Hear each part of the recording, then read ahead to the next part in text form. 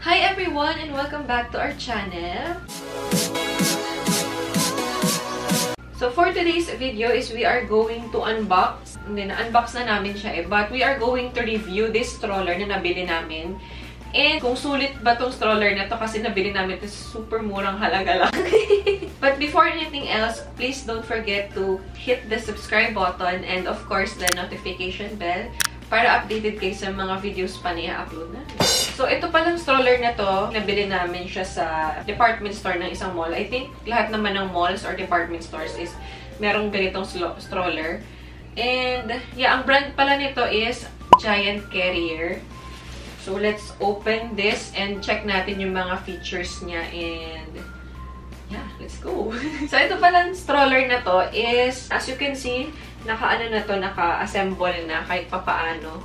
And I think meron naman tong guide, no? Madali lang naman siya i-assemble kasi igaganon mo lang. Yung gulong, di ba? Igaganon mo lang. But yeah, silipin natin kung ano bang mga features and kung bakit ba namin ito nabili at napili ni Allan.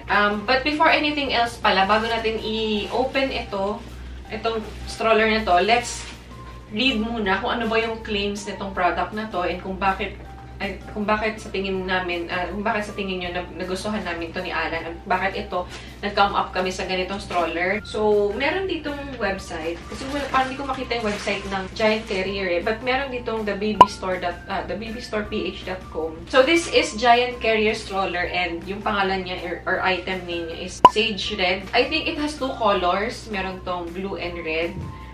But, yeah, red na lang yung pinili namin ni Allan. Tapos, basahin natin yung description niya. It has removable front tray with cup holder with extra detachable front support. And meron din tong multi-position reclining backrest, rear pocket, removable and washable seat cover for easy cleaning, 5-point harness, seat belt for a secure and snug fit, adjustable footrest, reversible handle, large parent organizer for storage, and maximum weight niya is 22 kilograms. So yeah, let's open na this stroller!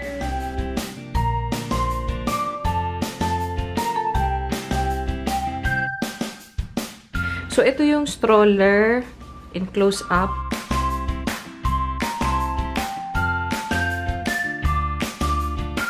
As you can see, meron siyang lock and unlock na ganyan. Tapos, yeah. Yan yung stroller. So, ang pinakabit na kasi namin to sa salesman doon. Pinakabit na namin yung paa. So, ayan siya in a closer look. And, yan. So, papakita ko sa inyo ngayon kung paano naman siya ino-open. Kung paano siya kadali i-open. Hawakan lang. Tapos, ayan. Ganun lang siya ka-easy i-open. So, pag kino-close naman siya is, ganyan lang. I-unlock mo lang siya and yan, ganyan. So, open. And close. Ganun siya ka-easy i-open and close. And, one hand. Yes, one hand lang. So, pwede na. So, yeah, ito na yung stroller pagka naka-open. Pakita namin sa inyo kung ano yung mga nagustuhan namin ni Allan. So, this is now the stroller. Wala kaming choice ni Allan. Yun nga lang, wala kaming choice dito sa pad. Kasi ang pad lang dito is red and blue. But, yeah, pwede mo naman itong palitan eh. Pwede na, meron naman nabibiling ganito sa Shopee or masasapinan din naman ito ng stroller pads. Disregard din namin ito kahit na anong color naman will do. Bakit namin ito nagustuhan ni Allan? Bakit namin ito yung napili namin stroller? So, unang-una sa lahat is the price. Yung presyo niya kasi is less than 3,000 lang. Magkakaroon ka na ng ganito. So, as of checking, parang nabili namin ito last month pa eh. But currently, as nung nagpunta kami sa mall niya, naka-sale siya. 3,000 pesos lang namin ito nabili. And ngayon, nakita ko sa mall, nag 2,800 pa sila nito. Nag-sale talaga sila ng mega ultra magnetic. So yeah, kung bibili kayo ng stroller, baka makonsider nyo din to. So, pangalawa is, lightweight siya. Mabilis lang sa one hand, pwede sa close and isara. Kung bulat mo sa dito sa kapilang kamay, pwede mo itong isara or i-open ng kahit ng isang kamay lang. And hindi naman siya ganun ka-bulky. Kasya naman siya sa car. Tapos, pangatlo is maganda. Diba super classy ng itsura niya? Kasi black siya, all black. Look, all black siya. And yeah, ito lang yung medyo hindi namin nagustuhan yung pad niya. Yung color lang naman. But, yung nasabi ko sa inyo, rating din ng pads. So yun, natatakpan naman siya ng mga stroller pads. So, yeah. So, pang-apat naman, kung bakit namin ito nagustuhan is yung feature na hinaharap namin sa stroller ni Allan, which is, since newborn si baby, pwede itong itong handle, pwede itong harap. So, yeah, yun yung isa sa nagustuhan din talaga namin. So, ayan, ganito. Ayan. See that? So, yeah, pag ano mo si baby, yan, kita mo siya, di ba? And pagtutulak mo siya, ganyan. So, yan. Ganyan. Yan yung pang-apat na nagustuhan namin ni Allan. Yan. So, ganyan siya. So, ako siyang mamahalin. Tapos, ngayon naman, guys, is punta tayo sa mga features niya and yung mga abubot-abot niya. So, tingnan natin. Check natin. So, first, since newborn ang baby natin, na-adjust itong likod. So, pwedeng ganyan, ganyan. Tapos, since newborn, kailangan naka-flat yung likod. Na-adjust yan dito. Ito yung pang-adjust. Pwede mo lang itong iakyat baba, iagaganon mo lang sa preferred na height ninyo. Or, syempre, that will depend sa age ni baby. Since newborn si baby, kailangan naka-flat. So, yan. And then, meron din tong safety. Yung seatbelt niya. Yan. May seatbelt din siyang kasama. Tapos, of course, ito, may kasama tong this one. Napapalitan. Oo, napapalitan siya. Napapalitan to. So, ito, pipinutin mo lang dito sa ilalim. Natatanggal siya. Tapos, pwede natin siyang palitan ito. Itutusok mo lang naman. Ganun. Ganun lang ka-easy. Next naman is, it also has, ito, kasama na din to. I think cup holder ito or baby bottle holder. Dito naman siya nilalagay. Pwede mong i-adjust. Diyan siya nilalagay. And easy lang siyang tanggalin. Ganun lang siya. And kakabit. Tapos na-adjust siya. Iikot. And yung organizer or storage. Yung storage for baby stuff or mommy stuff kung ano mong pwede mong ilagay. Meron din siya dito sa ilalim. Which is I think enough naman for wipes or baby stuff or whatever. And yung gulong naman niya is dito. So, ito lock. So, parang hindi na gumalaw.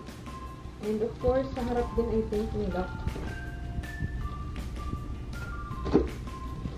Parang totally hindi gumalaw.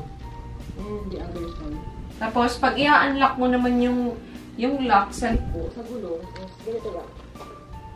Papakan mo naman pa front. Pag i-lock din yan, pag i-unlock. So, yeah. It is the sulit stroller for us. Kasi, ito ay from newborn to, I think, 4 years old. And, yeah, kasi hindi naman parang, ang target na bilhin talaga namin ni Allan is the looping squeeze na brand. Kaso medyo may pagka-pricey siya. And, syempre, kailangan practical tayo mga mommies, diba? Kung meron ka namang nakita stroller na pasok sa budget, syempre, and pasok din sa mga features na hinahanap mo. And, yeah, mura. Siyempre, doon na tayo. And maganda rin dito kasi nalalabhan tong pads. And itong mga other, nalalabhan niya, natatanggal to. So, super sulit to. And, meron din dito palang adjustment kasi kailangan din to pag newborn. So, yun lang, mamis. Yun lang yung kinonsider namin ni Allan. Siyempre, yung budget natin. Sa murang-murang halaga, ang daming features, ang daming, alam mo yun naman yung hinahanap natin sa stroller, diba?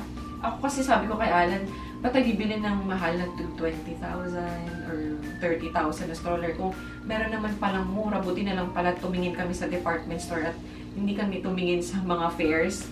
Kasi sa mga fairs, medyo may pricey yung mga stroller na binibenta. But yeah, magaganda naman kasi talaga yun and maraming features, diba? Pero kung pangayunan pa lang naman and yung mga features talagang magagamit lang natin, is ba't pa tayo magagastos ng gano'n, diba? So, yeah.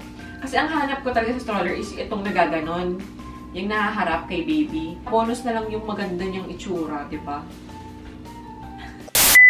So, try pala natin yung stroller pads na nabili natin from Shopee and from Baby Fair. So, yeah. Let's try. This one muna. Sa baby company to eh. Ang ganda! Look! Di ba, mami, natakpan talaga yung ano. Wait, natanggalin ko pa. Tanggalin ko to. Natakpan talaga yung pad na kulay red, di ba? Pang dagdag pads na lang yan. But, yun, di ba? No! So, ganyan yung itsura niya. And, may butas naman to for stroller seat belt. O, di ba? Baby, naman! So, next naman, itry natin yung stroller pad from Shopee. So, ganito yung itsura nung sa stroller pad sa Shopee. Maiksi. Mura lang kasi.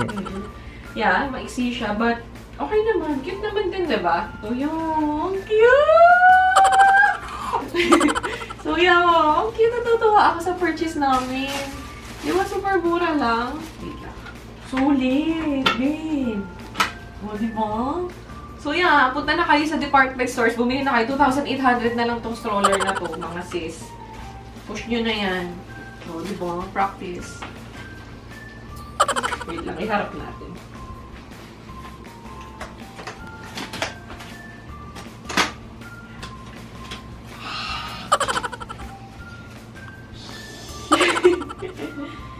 So, yun. Baby.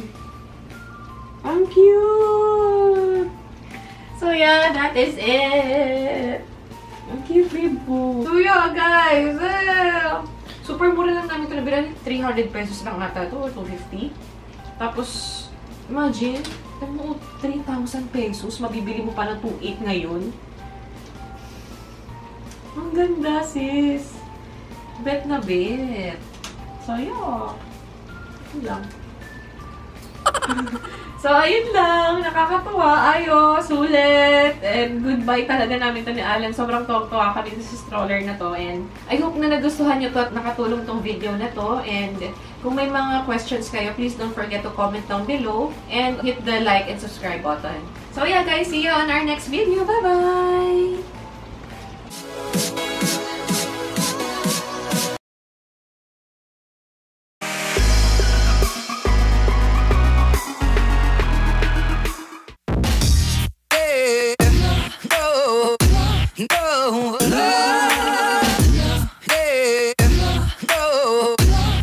No.